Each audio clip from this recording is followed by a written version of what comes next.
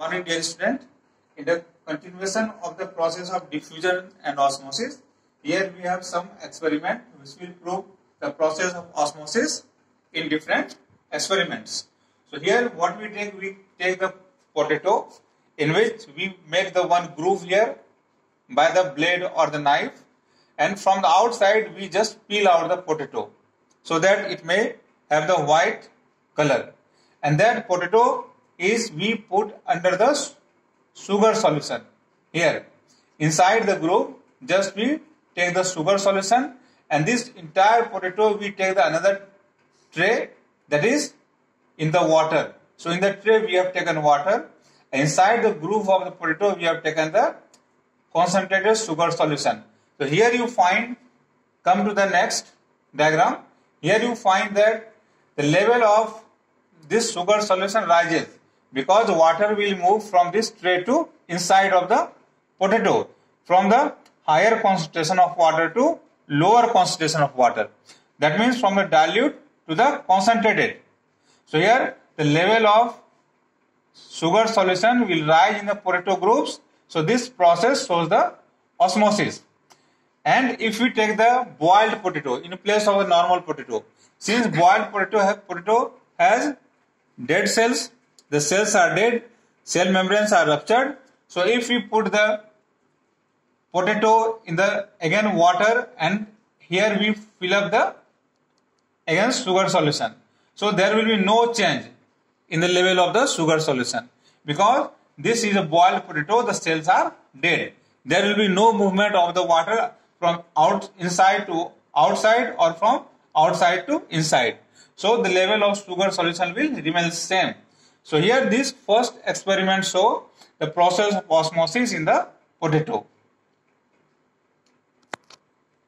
Then come to the next experiment here, the demonstration of the osmosis in resin.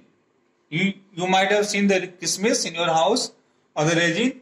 When you put the kismis in the water in a pot, then you will find in the morning the size of resin swell up because this resin has absorbed water in it.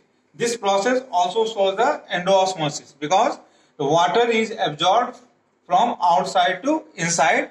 So here water molecule moves from higher concentration to lower concentration of water. That means from dilute solution to concentrated solution. So here this also shows the process of osmosis, that is endoosmosis. If we take the resin and put under the salt solution, here in place of water, here water is there, but here it is salt solution is there. So if we put resin into the salt solution, it means this resin will lose water from their body. The resin will lose the water and their size will shrink. So here you find here the size of resin become smaller and it is shrink. So this shrinkage of the resin is due to the process of exoosmosis.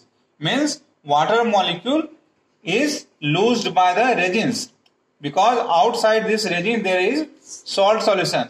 So this salt solution is highly concentrated, means it is hypertonic solution. So the movement of water takes place from resin to outside and the size of the resin deteriorates and it is shrinks. So here we find the process of plasmolysis. Earlier also we have discussed the same experiment, just I am going to repeat it to demonstrate the plant cell in onion peels. We take the onion and from the inner side of the onion we find out the peels of the onion, that is membranous peels, and after cutting it with the blades we give the proper shape and size and put over the slides. After putting over the slides we put the 1 or 2 drops of the water, and after putting the 2-3 drops of the water we have just put safranin here. Safranin is a staining material which is red in color or pink in color. So this safranin gives the color to the cells, and by putting the safranin we can find out the cytoplasm and nucleus clearly. After putting the safranin, just we put the glycerin over it. and glycerin, which is adhesive materials and transparent as well. Why we put here? So that we can see clearly when we put these slides over the microscope. And after putting the glycerin, we cover this entire material with the cover slip. This is also transparent material, and after putting all these things, we observe under the microscopes, and in the microscope we have high magnification and a low magnification.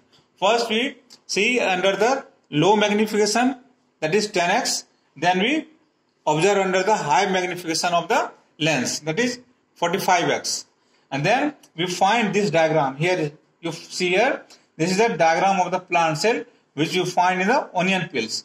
So this is the cell wall. Inside the cell wall, this is a cytoplasm, and dot structure that you are finding here, this is the nucleus. So this is a plant cell. The same process we can demonstrate to find out the animal cells in our cheek or the toothpick. For this, what we do, we take the pin, or even with the help of the nails, we can scrape out the toothpick or the cheek from inside of the mouth, and we put over the slides. After putting over the slides, we again repeat the same process, that is water is given here so that it may not dry up. After putting the water here, then we put 2-3 drops of the methylene blue. So here this is the methylene blue, it is blue in color. It is given to observe the animal cell. In earlier experiment you have seen, we put the safranie in the plant cell. But in case of the animal cell, we put methylene blue, and this methylene blue, again it is covered with the glycerin and the cover slip. So your slide is ready to observe under the microscope. So in the microscope, when we observe these slides containing the cheek or the toothpick, we find such type of a structure. So this is the animal cell structure. So outside we find a cell membrane. Since this is the animal cell, so there is no cell wall. So here we find cell membrane, and in center of the cell we find the nucleus. So this is all about the sum of the experiment which covers the fundamental unit of the life. So thank you. We will see in next class. Thank you.